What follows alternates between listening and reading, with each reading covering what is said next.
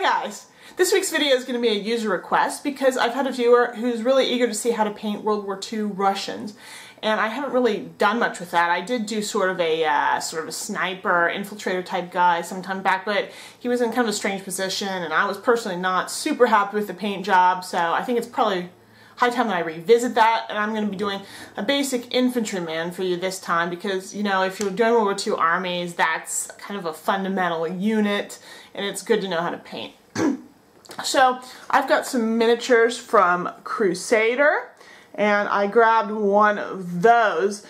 You can see it's a sort of nice, chunky built figure, which is one reason I like Crusader figures. As I have probably mentioned to you in the past, you see he's very basic in his uniform and equipment, and he's got kind of a machine gun type of thing there that he's dealing with. So this video shouldn't be too long.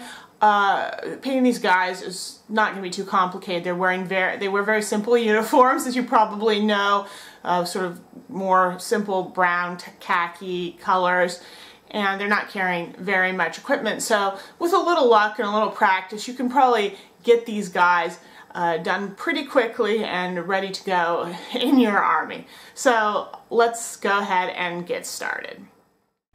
So obviously your first step here is going to be to base coat the uniform, and you've got some choice here when it comes to color. I looked at some references to get an idea, and I noticed that the shade that they wore, it varied quite a bit. You see sort of more reddish brown tinted uniforms, more greenish brown tinted ones. I don't know if that just was different production or, you know, fading or whatever, but it means that you've got some choice. I decided to opt myself for more of the reddish brown hued uniform because I just think that's a prettier color in general. So what I've got here is German camouflage medium brown, and I've mixed in a bit of khaki into that, and that does help give it a slightly more yellowish green tinge, but it's not very much. It's pretty subtle here. Next, I'm going to just apply an even all-over wash of Agrax Earthshade just to kind of help darken down in the recesses and creases. My first highlight on the uniform, once the wash is dry, is going to basically be taking that base color, which I had already, so that medium camouflage brown with the khaki in it, and I've just now added some Vallejo brown sand in that to lighten it up. I've also added a bit more khaki in, and you want to do that each kind of highlight level that you make. You want to keep mixing in a bit of khaki just so you can maintain that sort of tone. So you can see I'm just now going to carefully apply this over all of the sort of higher highlight areas, and you can see I'm just not putting it really down in the creases or folds, or I'm kind of blending it out into those areas wherever possible, just, you know, and just trying to get a nice even look. And this sort of Crusader figure has a lot of really smooth kind of round edges and not too many folds or creases, nothing too sharp. So, you know, it's very important that you try to get a nice, smooth, even look. And I'm also trying to paint the tops of the creases fairly precisely here, just because when you've got a simple uniform like this with not a lot else going on, doing, you know, careful, precise paint work on these sort of large open areas is really going to, you know, it's really going to show, and it's going to make a big difference to the sort of overall quality of the finished figure. For my next highlight layer, I actually just started out with the brown sand in this case instead of the darker color, and then I darkened it down slightly using the khaki again and a little bit of the medium camouflage brown, and I'm going to just start layering it again over sort of the top of what I just applied. And nothing too complicated here. We're just kind of going over sort of the same process, applying it in the same areas, but then just applying it a little bit less, emphasizing more the higher highlight areas. You can see really clearly here when I paint these folds and creases that I always put these sort of brighter highlight colors along the tops of the folds and creases, and then sort of blend them downwards. And, you know, that if you do that, that always gives a fairly realistic lighting effect, at least assuming the light is sort of ambient and sort of coming from the top down. And as always, I'm keeping my paint nice and thin here so that I can, you know, get a nice smooth coat, and I can also build it up if I feel like it. So I can apply one kind of fairly transparent layer, and then I can go back in after that where I want and apply a different layer and get sort of a stronger, sort of extra highlight without making additional colors. Now the final highlight on this uniform is just the color I already had, but I've lightened it now with some Iraqi sand. And again, of course, I've added a bit of khaki in to keep preserving that slightly greeny yellow cast. Some uniforms I might continue highlighting beyond this point, and you actually could if you wanted to here. You can make this even higher contrast, doing a couple more layers, adding in more and more Iraqi sand. But I decided to stop here. I decided, first of all, I kind of liked how it looked. I was happy with it being subtle, but also I'm kind of just thinking from a more practical standpoint. This is a simple figure, and I think it should be simple to paint, and I just, I didn't want to overdo it. So I'm basically trying to get sort of the minimum amount of like layering and highlighting to have the figure looked kind of pleasing and nice without, going overboard and kind of making it just so time consuming that you're not really getting a lot better result for the amount of effort that you're putting in. Now I'm going to be working on sort of the leather sort of belts and straps and such that he's wearing. I am base coating all those areas with German camouflage black brown, and that's going to be, in this case, his suspenders kind of and his belt. All of those areas are going to get a layer of that color applied to them. I'm then going to apply fairly subtle all over highlight to the leather's areas of chocolate brown, and at the same time I'm going to use that chocolate brown to base coat both the stock of his PPSH here and also the handle of his shovel that he's carrying. Those areas are going to be wood, but I want that the base coat I often like to use for wood is the chocolate brown. Since I'm already working with it, it just makes sense to do that now as well. My next step is to sort of continue highlighting the leather areas, and I'm going to do that in 3 phases. So my first highlight is I'm going to take the chocolate brown, I'm going to mix a bit of brown sand into it, and that's going to be a fairly sort of liberal highlight on the brown. It's going to get kind of applied everywhere except really down in the shadow kind of recess dividing areas where I'm going to leave those darker colors that I already applied.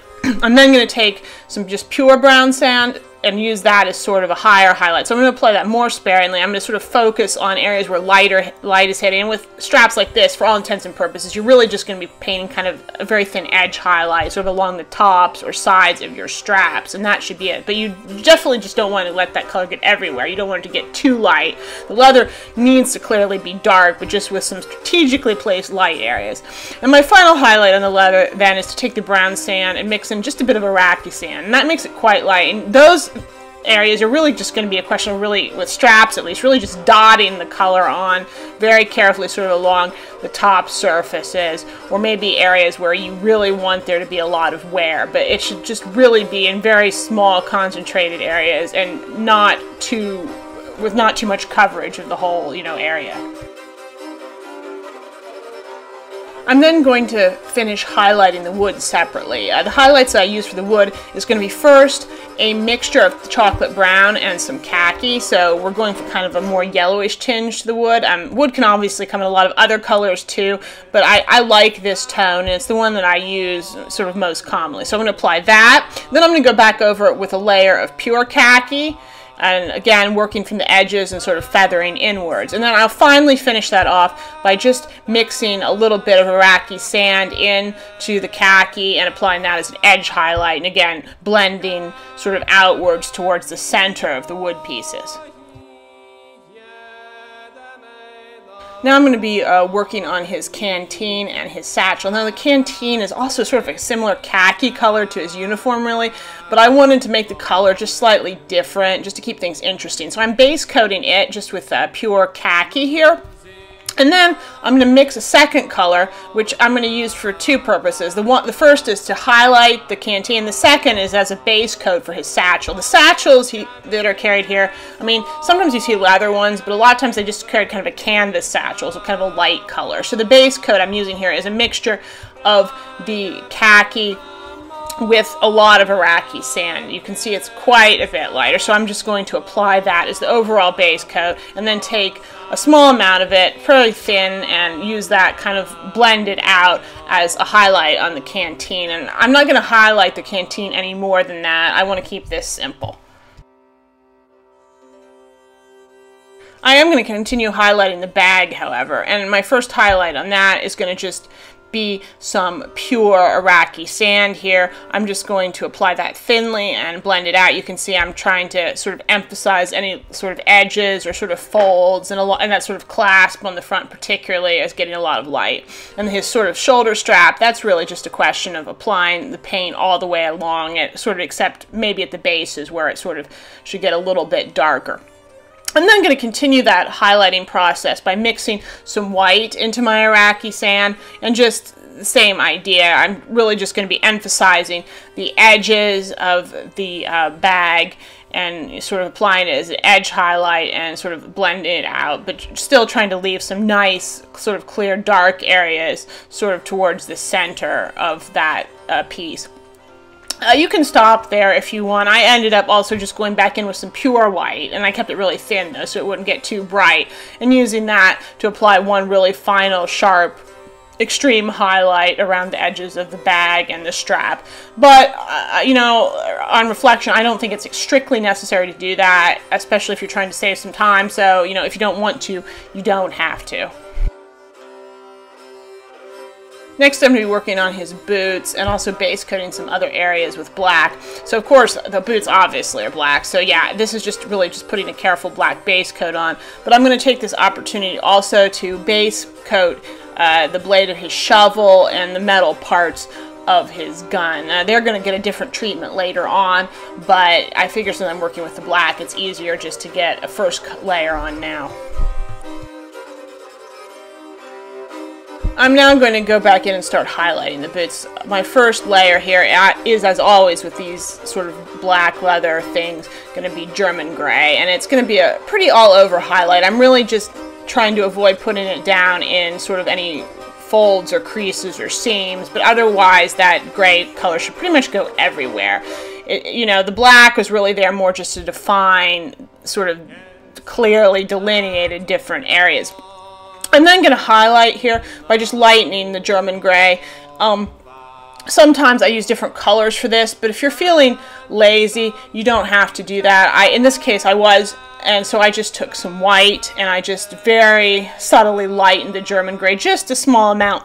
My experience has been with painting these leather shoes, it's kind of a painful lesson I've learned from time to time that really less is more here, and you don't want to go too high contrast. So my first highlight is a fairly subtle step up, and then I'm just kind of start focusing just gradually more and more on areas where light is hitting. So sort of along any creases or folds, sort of along your sort of top edge, sort of the division between the sort of the sole and the rest of the boot, and of course on the toes. Those kind of areas, their heel too, of course. Those are all areas where you're going to want to focus the lighter paints, and you just want to sort of apply them there first, and then you can kind of blend it out.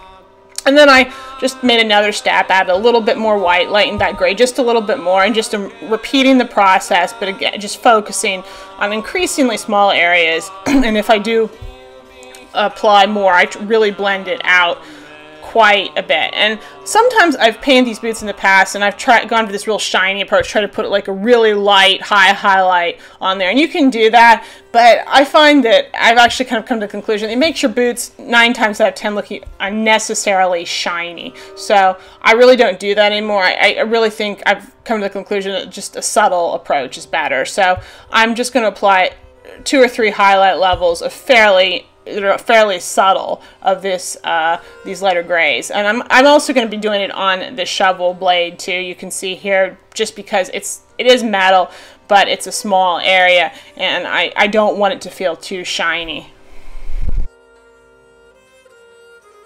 Now I'm going to be working on the helmet. I am base coating it using black green here, which is not kind of in retrospect a particularly suitable color, but the main thing is I just wanted a really dark green that had really good coverage, which is why I chose it. The important thing is the highlighting. They had kind of a olivey, drab looking colored helmet. So the color I'm applying here now is brown violet, which has, in my opinion, a strange name because it doesn't look either brown or violet. But anyway, I'm just going to apply it fairly thin and kind of layer it on here. You can see and kind of gradually build it up. I'm trying to make sure I maintain a slight sort of border or division line between sort of the flange on the helmet and the upper surface.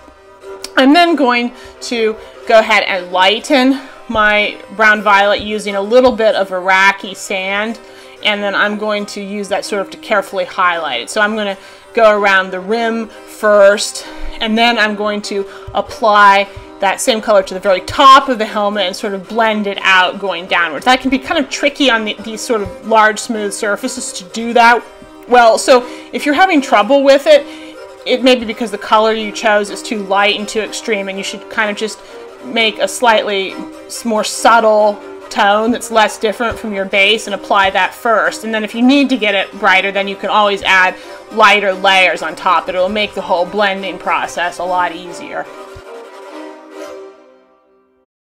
Now I'm just going to finish off the metal areas, and I'm doing that in my standard way. I've taken German gray and I've mixed a little bit of Vallejo Air gunmetal into that just to give it a metallic sheen. And I'm going to use that, you can see on the metal parts of the gun, just to sort of carefully emphasize the different areas. It's sort of working along the edges in most cases and sort of blending inwards. And on the shovel too, I sort of ran it along the edges of the different parts. And then if you need a little bit more metal kind of look, you can just go back in with some thin, pure gunmetal and use that to emphasize areas of strong wear. As I've always say, especially with these modern guns, you want to keep that pure metal highlight pretty light and subtle, because in this period, guns were more this sort of dark metal look and not going to be really, really shiny. So if you go too overboard with that, then your gun is going to look unnatural. Okay, so here is our finished World War II Russian infantryman. I think this particular figure is actually supposed to be a sergeant or some other non-commissioned officer, but it doesn't really matter. The uniforms were all very, very similar to each other, unless you're talking about really high-ranking sorts. As you probably noticed, this figure was really fast and easy to paint. It's a very simple uniform. The equipment is very, very minimal. And I think even if you try to paint these to a reasonably high standard, you could still pretty quickly churn out a good-sized force. Despite how simple it was, I did enjoy painting him, just because sometimes these simple basic figures, just to do them quickly but still get nice results, it can give you a really satisfying feeling. At the same time though, I don't think I would probably want to paint tons of them. I think I would probably get bored. So I do hope you enjoyed this video. As always, if you did, please like it, subscribe. Do leave me your comments and, you know, what you thought. Share it with your friends if you think they would be interested. So that's all for now, and I will see you next time.